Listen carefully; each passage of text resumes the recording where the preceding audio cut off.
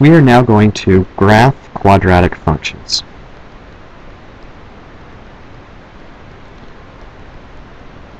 And so what we're going to do is we're going to start with the default f of x equals x squared, and we're going to graph this by point plotting and then show the pattern that can be used. So we're going to have x and x squared, which is our f of x point. So we're going to pick the following values, and we're going to start with 0 because 0 is the nice one. 0 squared is 0. 1 squared is 1, but minus 1 squared is also 1. So notice they're symmetric. 2 squared is 4, and minus 2 squared is 4. We have symmetry going on around this point right here. So he's our important point. He's what we're going to call the reference or the vertex. He's where our graph turns around and is symmetrical around this point. And then notice that if we go this way and this way, that means we're increasing by 1, we're decreasing by 1. So we're getting 1 away from our reference point each time. But when we do that, we go up 1 here and up 3 here. If you remember back when we graphed our square roots, the same thing happened, except that happened on the x's. Now it's happening on the y's. So our graph looks like the following. Our reference point is at 0, 0. We then go over 1 in both directions and up 1 to get our next point, and then over 1 more and up 3. So that's our 2, 4 and our minus 2, 4, and we get the following graph. This graph has a domain. Notice that our arrows are going to the left and to the right, so our domain is minus infinity to infinity.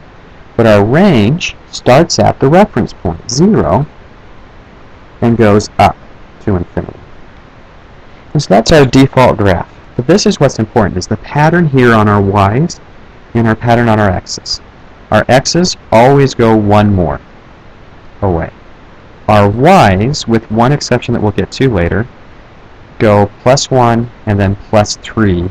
And then if we wanted more, we could go +5, +7, and so on.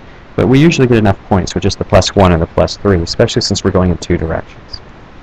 Remember that this is the vertex, and that we're symmetrical around it. We could draw a line in here, and we could fold this paper in half along that line, and we get the same graph. So to show what happens and to show how we use this, let's get a new function, g of x. And let's let this be x squared minus 3. So remember, our f of x is this blue line that we just graphed with over 1, up 1, and over 1, up 3.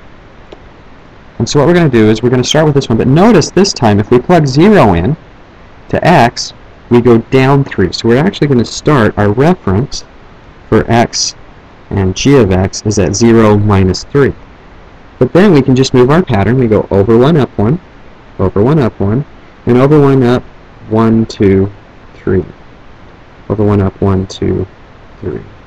And we get this graph instead, which is the same as our other graph, but we just pulled all the points down 3 places. That's what this minus 3 outside of the square does.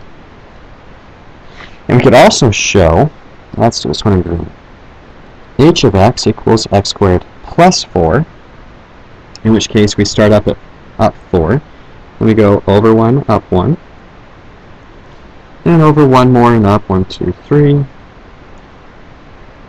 This graph, which is now up 4 higher, oops, let's try that a little bit better.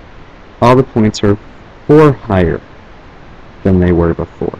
We're still symmetrical around that 0, x equals 0, but our y value has changed because we've added 4 to it or we've subtracted 3 from it.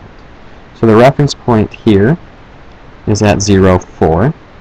And so we're talking now then about f of x equals x squared plus k, and our reference point will be at 0k. It's up or down, whatever the k value, whatever is being added after the square. Our domain, of course, here is still minus infinity to infinity.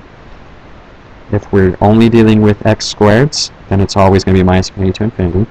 But our ranges have changed. The range for this one is 3 to infinity, and our range for this one is 4 to infinity. Notice that the range is based off of that k value. And that's how we graph if we only have something added after the x squared.